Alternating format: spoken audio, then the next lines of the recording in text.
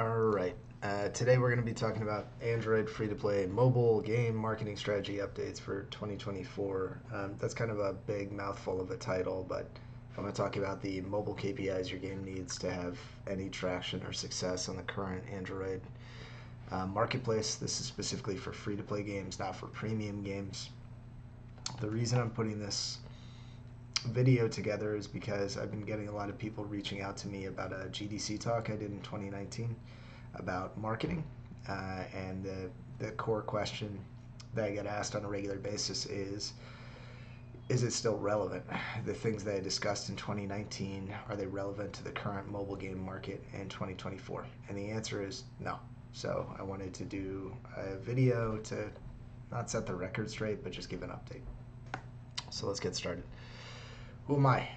I'm Mike Gordon.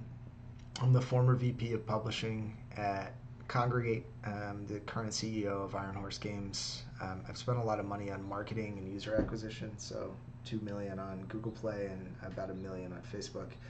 That means I know some things about marketing, but not a lot of things. There are plenty of people who spent more money out there. There are people who spent money better than I have. There are people who understand free-to-play games better than I do, but my goal here is to share the things that I do know, and hopefully they're relevant and helpful to you as you're marketing your game in 2024 and beyond. So what's the current state of play? It's a great question. In 2021, Apple fundamentally changed the landscape for marketing and user acquisition.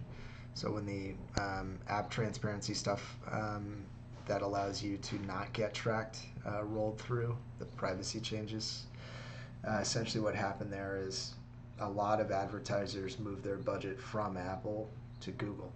I think, and this is supposition on my side, but having launched a bunch of games in early 2021, my impression of what happened is that Google foresaw a lot of that marketing budget and traffic coming from Apple, and they cut off an enormous number of organic installs that games previously had been receiving. So in 2020, obviously it was COVID, so you're getting a lot of installs, but even prior to that, you could relatively reliably launch a game on the Google Play Store and get a large number of organic installs. I personally saw across a number of games that spigot was cut off in a pretty pronounced way. This is an image of what installs look like today on a number of games that I'm working on. So this is what it used to look like, the good old days. There was a consistent paid to organic ratio. So what does that mean? What it means practically is on Google Play, when you would go and acquire a user, Google theoretically would detect that you've acquired a user from outside of the platform, and they'd give you several organic installs from inside the platform. It was a behavior that they wanted to encourage, and the way that they encouraged it was to give you organic installs, which is pretty cool. So as you spent over time, you would get organic installs kind of peppered in throughout there. My return on ad spend at the time was heavily calculated by the organic installs that you were getting as a result of the marketing spend. One of the, I don't know if it's a truth, but it's something that I saw frequently on the games that I work on and have worked on the Google Play Store, is the idea that users on Google Play are slightly less valuable than users on Apple. What that means in practical effect is when you start running user acquisition campaigns, you'll see that the CPI and the ARPUs, or the LTVs of the users that you've acquired with that CPI, don't match up. If you don't know what these terms are, CPI is cost per install, so what does it cost to get a user in your game? ARPU is average revenue per user, so that's like what's the average value of a user that you acquire in the game, usually in the geo that you acquire in. LTV is lifetime value. It's a fancier way to do a calculation of an ARPU. Anyway, long story short, you'd acquire a user on Google Play and it wouldn't be worth what you spent for it. But you'd get those organic installs, and what would happen is, let's say you lost 25 cents or 50 cents on the user, the value of the organics made up for that and then also generated profit, which was awesome. This is what it looks like now on the Google Play Store. So the paid to organic ratio is broken. So no longer can you go out and spend on marketing and expect to get organic installs, just kind of pepper it in throughout.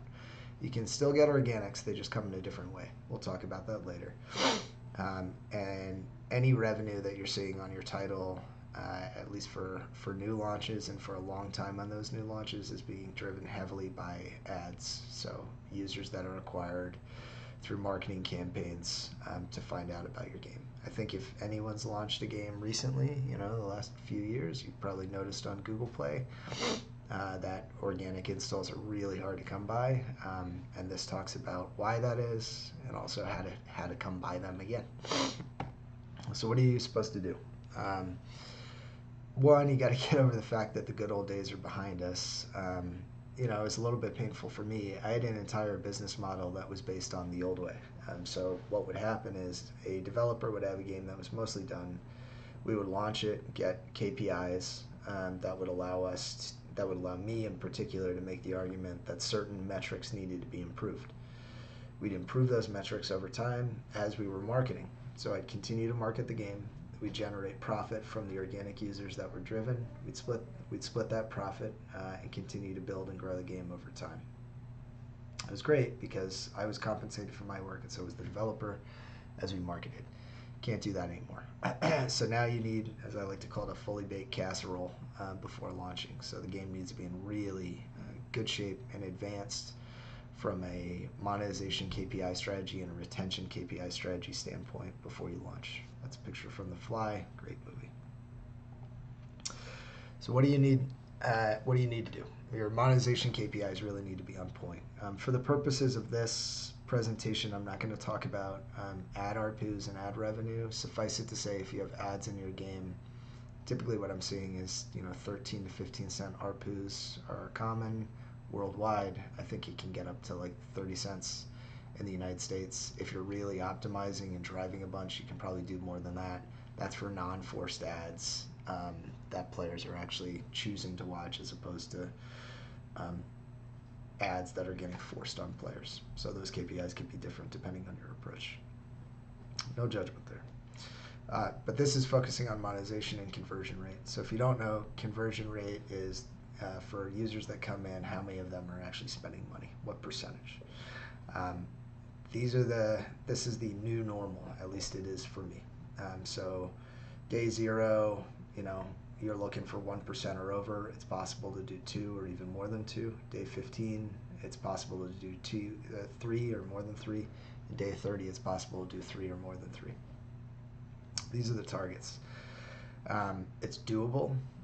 The way that you do it requires a heck of a lot of work in terms of pricing and exposure of the in-app purchases. We spent a lot of time making sure that monetization funnel is in place. But essentially, you want to be converting the highest number of users that you possibly can. The reason that you want this early conversion funnel in place is that these users are incredibly likely to do repeat spend, right? So essentially what you want is to convert them early on and then present them with opportunities and options to monetize again and monetize more deeply at a higher price point. So this funnel is really important. It's increasingly important too to monetize as many of these users that are coming into the funnel, because you don't have the luxury of a lot of organics trickling in to increase your revenue streams anymore. So this is conversion rate. You really want to be converting the largest number of users possible. I'm not going to talk about the how here. This is mostly like what's the state of play and what you should be doing. If this is helpful for folks, I can go into some details on monetization strategy and approach here that we've used across the portfolio that's been successful. But these are real numbers that are really from the portfolio. This is a monthly cohort that we're looking at here. The next slide is going to show a different game. So your KPIs need to be awesome continued. ARPU is average revenue per paying user. So if they're paying, how much are they paying? Again, this is from a different game. So these price points are a little bit higher on this game, and the conversion rates are a little bit lower.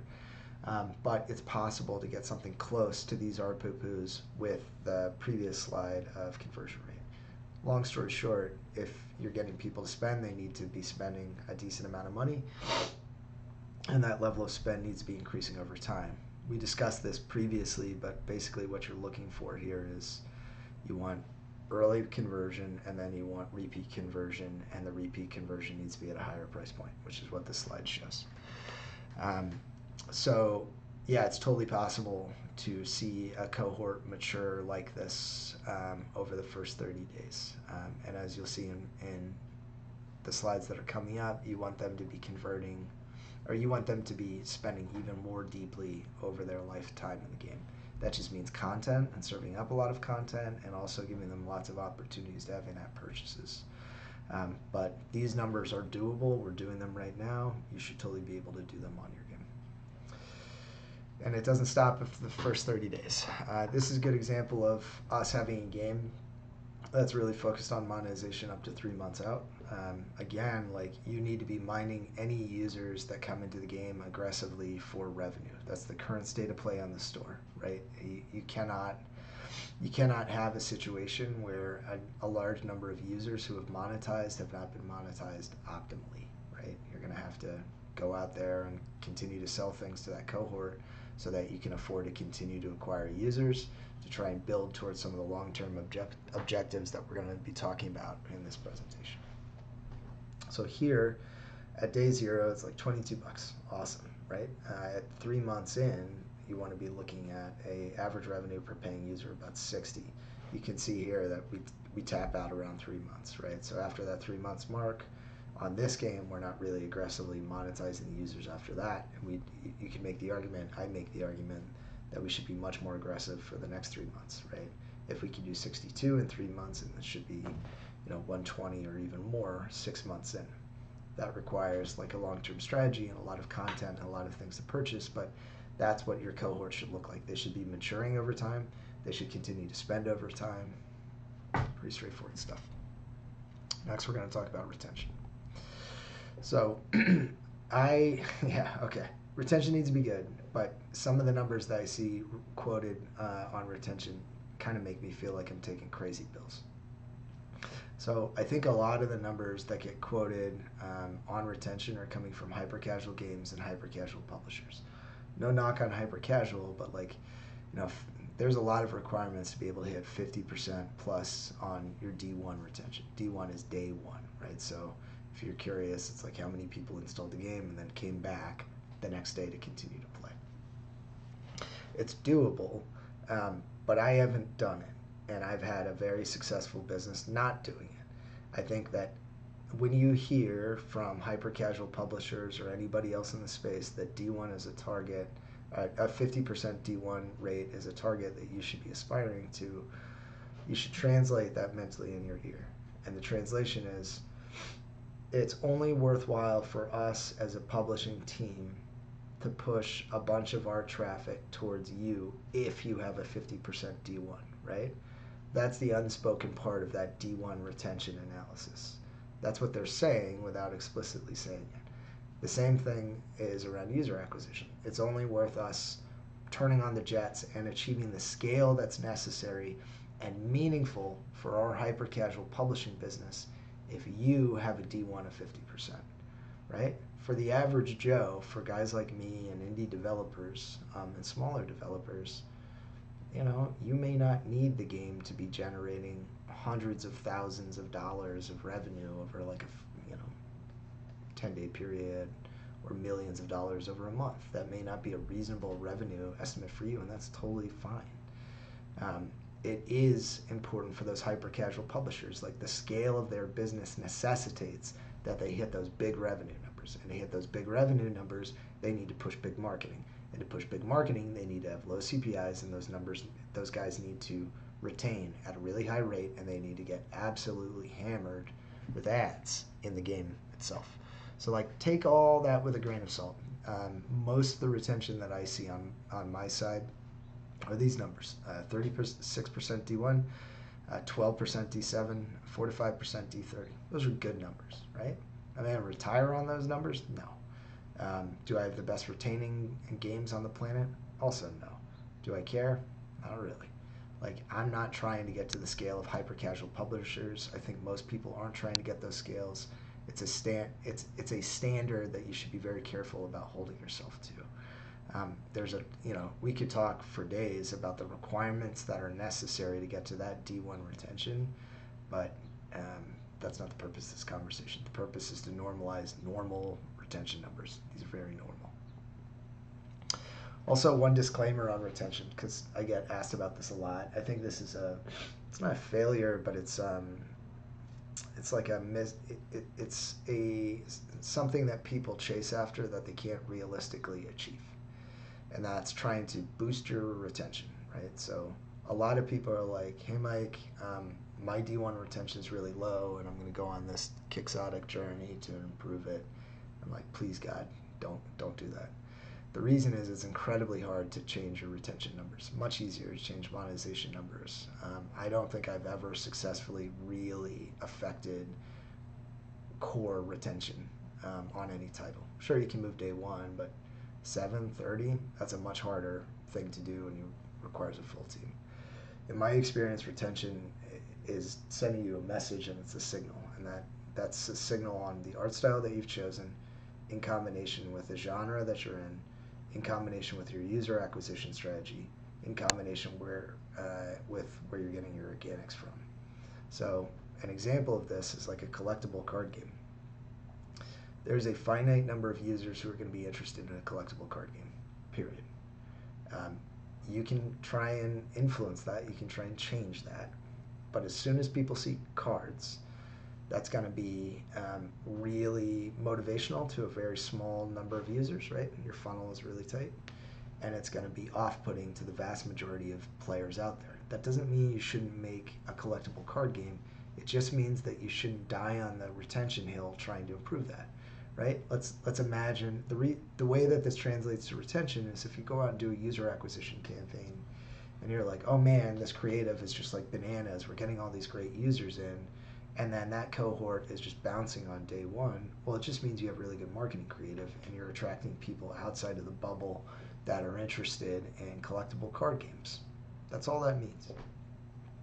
It doesn't necessarily mean that you've like cracked some recipe here. It just means that people who otherwise wouldn't give your game a chance gave it a chance, and they don't like the game. That's fine.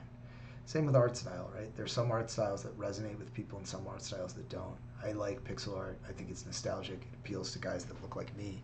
I think it looks old to younger generations, but I'm fine with it. It's targeting a very specific demographic in a very specific set of countries that I feel comfortable with. I know what the CPIs are. I know what the CTRs are, the click-through rates, and I know what the conversion rates are, which is the number of users that actually turn into players. So like I'm comfortable with that art style, and I think it's an important part of our approach to user acquisition. I've also had situations where we've had an influx of users from countries that may not particularly like the genre or style of game that you're putting forward, either organically or from user acquisition sources, and then you see your retention tank. And then the developer's like, oh, something's broken or I did something wrong. No, it's the sources that you're getting your traffic from, right? So if you get a bunch of traffic from a geo that may not be into your style of game, your retention's going to suffer. And if you make inferences about the overall retention of your game and whether or not something's broken based on traffic sources, that's problematic too, because it's giving you a false negative signal. Anyway, that's my long rant on retention. I think obviously you got to apply a grain of salt to this. If you find yourself in a situation where your retention looks significantly worse than previous games you put out in that genre or other competitive games in that genre, then you've got bugs or you got problems with your tutorial, or your game may have like some inherent balance and tuning progression issues built in there. You should take those seriously, but it also probably isn't worth fixing it, because the effort that goes into fixing retention is pretty much equivalent to the effort required to build a whole new game, at least in my experience. All right, so let's get to the fun part here, and this is going to be the last slide for today, and there's going to be a lot of detail on this one. So how do you get organic installs today? So number one, the easiest way to do it is you can have a title that was out in 2020 that is grandfathered in, right? So as far as I can tell, again, this is my subjective opinion, but what I'm seeing is that titles that have launched prior to the 2021 cutoff date have grandfathered in a paid to organic ratio that is unchanged. It's, I think, why you see so much stagnation on the Google Play Store now. the former winners are still the winners and the new losers are the losers, right? And except for rare exceptions like Monopoly Millionaires, which seems to be having unlimited marketing budget, right? You can't really form any opinions about that. I think there are a lot of people out there who are going to give you their hot takes on new genres, and essentially what they're telling you is like these guys are spending a lot on marketing. What they're not telling you is you don't know what their profitability looks like, and I wouldn't want to hazard a guess towards the payback window of those marketing campaigns or the scale of their marketing budget, other than I'm sure they're eye-popping. So, long story short here, if you have an older game, and I have a bunch of older games in the portfolio, they still look pretty healthy from a paid to organic ratio standpoint, which is very unusual. I think there's probably some logic there on the Android and the Google Play side. I wouldn't hazard a guess as to what that logic is, but it exists. Number two, so all the KPIs that we talked about before, these are what I categorize as mystery KPIs. Google's never going to tell you what the algorithm is looking at. I've asked, and they didn't tell me. So what you have to do is think about it from their position. If you were running the Google Play Store, what do you think would matter, right? Use common sense. I think if I were running the Google Play Store, the things that would matter is I wouldn't want a game that's crashing and freezing all the time. So crashes and ANRs need to be in the good behavior threshold, which is relatively easy to do. The previous KPIs that we talked about, like retention KPIs, you wouldn't want a game that's just hemorrhaging users from a retention standpoint, at least relative to other games in your category. They don't provide retention stats on the dev console for Google Play, so you're going to have to do your best to figure out what that looks like on your own. But some of the retention KPIs there, I think, are good proxies.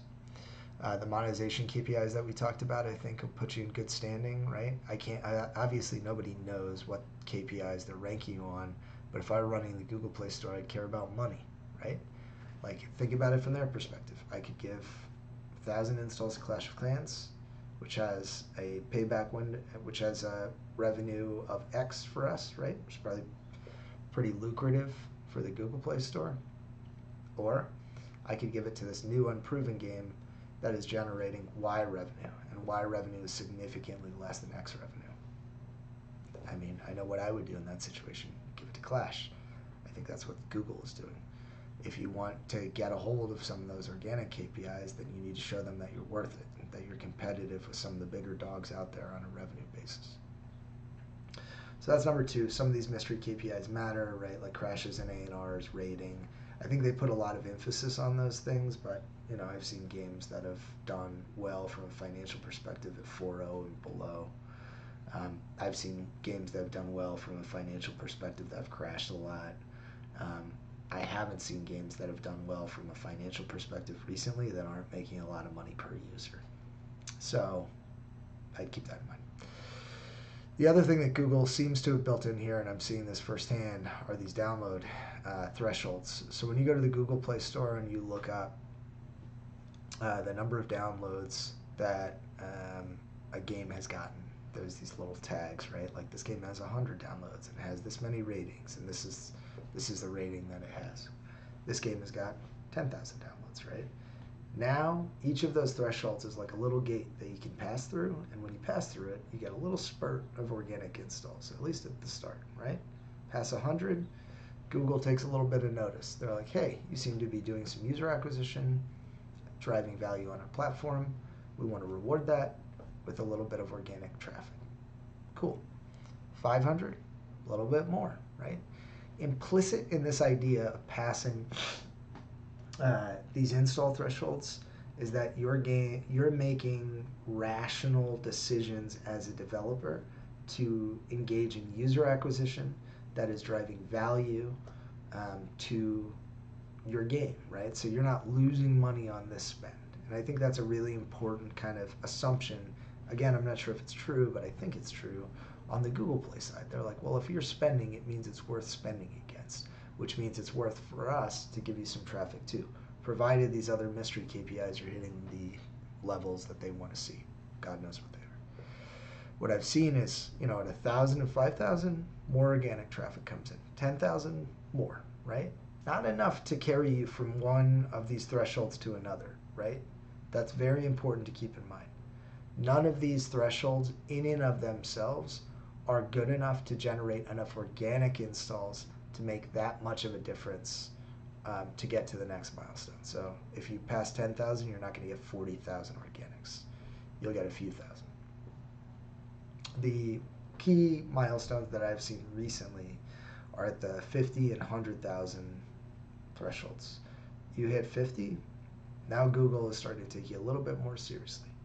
Like this guy means business, right? Let's splash some more traffic on him, right? You hit 100, even more. The challenge here is that as you get further down this tag system here,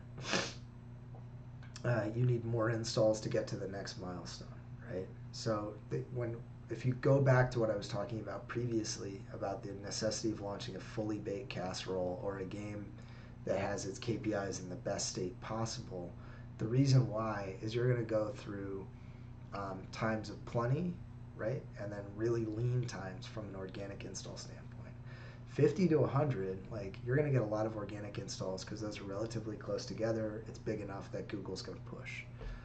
Getting from, let's say after 100 is done, you've got 200,000 installs, right? Some combination there of organic installs that you've gotten from the Google Play Store and your own marketing, right? That's it, right? It shuts off. It's not perpetual the way it used to be in the past. So now you're at this spot where you're essentially marooned at 200,000 installs and you need to get to 500 in the distance. That's a lot of user acquisition. That's a lot of budget and it's a lot of time, right? So if you're going to have to eat dog food on every one of those installs to get to 500 to get theoretically to more organics. I'm not sure in the current state of Google Play whether or not 500 yields more organics. When I pass it on some of the newer games I'm working on, I'll come back here and tell you, but I'm not sure. But I want to get there and I want to find out. The only way to get there without losing your shirt is that you need to be generating profit on each of those users, which means you need to be in the pits, like fighting it out on ROI, return on investment, or return on ad spend, ROAS, for every one of those users that you're acquiring on the way to 500, right? It also influences how you're using the money that you're generating from the game, right? If you know that you got lots of margin around 50 and 100,000 installs and you're not likely to see any margin again until 500, you need to do some shrewd planning because you're about to go through some really lean times to get to 500, depending on the CPI of your game. You're going to be living off the profit that you can actually generate on that game itself to get to 500. What I think in broad strokes, the big changes that I've seen here is that margins have really been pinched and the qualifications that are required to generate support from these platforms have gone through the roof. We haven't even talked about Apple, and I really won't. I think it's extraordinarily hard these days to do any successful marketing and user acquisition on Apple. I'm sure there are people out there who would tell you otherwise, and they may be right. But my experience is that if this is hard, Apple is exponentially harder. So the reality here is like margins have really, really been shrunk, and you need to launch a game that's really focused on monetization. There was a time in the past where I would talk to developers, and they would come to me, and they'd be a little squeamish about conversion rates and average revenue per paying user and over monetizing, and they think that they get some benefits or some dividends from the community, right? Like community goodwill for not monetizing that audience heavily. At the time, I told them you get nothing for it, right? If you give something to somebody for free who's a player, then the player just takes the free thing. That's it. There's no exchange there. You don't get anything in return. The player got something, and that's it. It's a one-sided transaction. Now more than ever, and I used to emphasize, like, as much as possible, you need to monetize cohorts of users, right? They're enjoying your game. The vast majority of players are enjoying your game for free. So if you're monetizing, you need to do it aggressively, and you need to be unapologetic about it. I think now more than ever, You have to do it aggressively and be unapologetic about it. And you also need to not lose money on your marketing campaigns. That's a whole different presentation on approach, and thinking on marketing and user acquisition in the current environment, particularly for small and mid-sized developers. Big developers don't, they'll figure it out. They'll go spend gobs of cash and they'll have a payback window of multiple years. I don't particularly think that's a great idea, but do what you're going to do, right? I think for regular people who have reasonable budgets and an expectation of a payback window and a risk tolerance that's not through the roof, you got to be extraordinarily careful with the way that you're deploying your marketing dollars across your campaigns. I'd be happy to talk about that in a future presentation. Anyway, I hope this gives people a pretty good idea of what's required from a table stakes perspective to have any kind of organic success on the Google Play Marketplace these days. Again, this is for free-to-play games. If you're a premium game on the Google Play Marketplace, I don't have much exposure there, but I think that's an incredibly difficult proposition in the current environment. I think it always was. So this is just focused for free-to-play on Android, games that are generating revenue from in-app purchases, and a little bit from ads too. Hope this was helpful. If it is, throw a comment and a like and all the other nonsense that they ask you to do on social media, right? Like, follow, subscribe. Totally up to you. You don't have to do any of those things. If you enjoyed it, shoot me an email. Put that in the comments below.